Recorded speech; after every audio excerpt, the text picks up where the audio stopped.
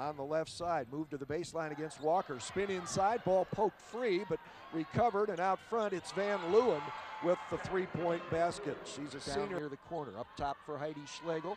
Schlegel on the wing to Benjamin, inside for Walker, juggled it, gets it back, takes it into the paint, has a shot attempt blocked. It's recovered by Niagara with a missed shot. Ball tipped out into the lane, recovered by the Penguins. Down at the other end, Arbanis scores on a fast break with a three-pointer, so it's YSU 11, Van Leeuwen 6.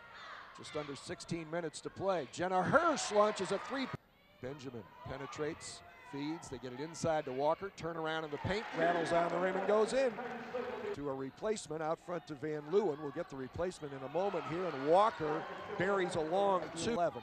10:40 to play in the first half. Benjamin goes almost all the way, gets it inside to Newman. To Jenna Hirsch, right side Kelsey Newman, underneath the basket, scoops it up in the paint, leaves it a little short, rolls off the left of the rim, gets her own rebound, and puts it back in.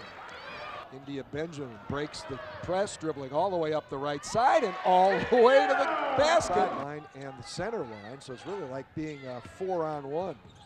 Friedman with a Heidi Schlegel off to India Benjamin, who's going to go coast to coast again. Well, nifty pass inside in traffic by Niagara, but they can't get the ball a shot. Their biggest lead of the ball game. Maxwell pitches it out into the corner, a three-pointer by Val. Long lob, far side. Get it to the near wing, and another three-pointer for Nikki. With 8 on the shot clock to Schlegel at the free throw line, outside, right sideline, Nikki Arbanis, or Benjamin, left post for Schlegel, feeds it, caught by Cash. She'll take it outside, and time will expire while she battles against the defense.